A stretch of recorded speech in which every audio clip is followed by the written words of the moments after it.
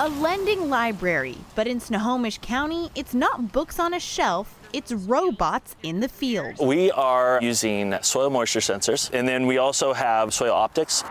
You won't find books here, but you can borrow tech that cuts down on labor and gets straight to work.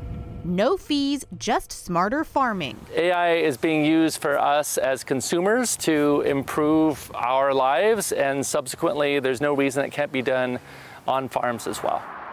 It's all part of the Snohomish County Ag Tech Program, a first-of-its-kind initiative with 4 big goals: mapping differences in soil quality using high-tech sensors, tracking moisture in real time to help farmers fine-tune irrigation, hands-on training for the next generation of ag workers, and a collection of high-tech tools farmers can check out and put to work for free.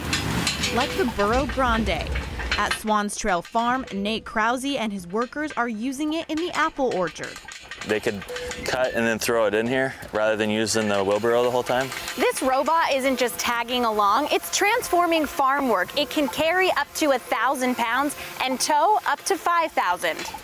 The tech comes from Innovate Ag. These are really designed to be multi-purpose vehicles. Founder and CEO Steve Mantle partners with Snohomish County to get it into farmers' hands. Your tax dollars are at work to help these smaller to medium-sized growers to be able to thrive and pass things on to the next generation and facilitate adoption of technology and putting AI to work, including education around that.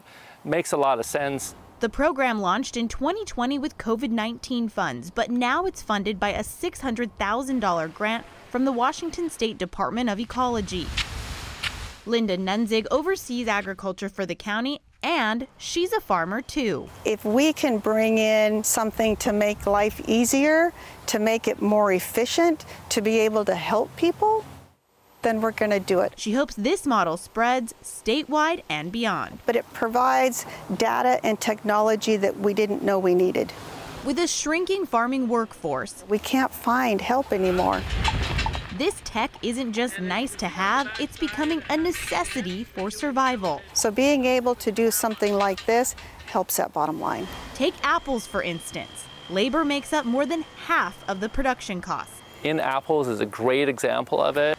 They are losing money for every bin that is picked. The big thing we face is labor. It is our highest cost. And so with a lot of this technology we've implemented, our goal is to be more efficient and precise in everything we do as far as farming goes.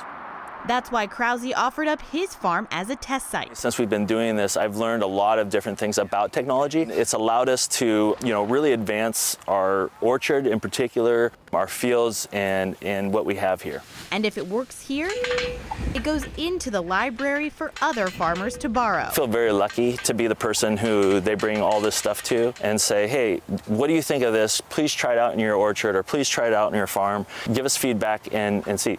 There's been a number of things that haven't worked, and once they do work, and if they do work, then they go and they get passed off through the farmers in the Snohomish valleys. For Environment Northwest, I'm Bridget Chavez.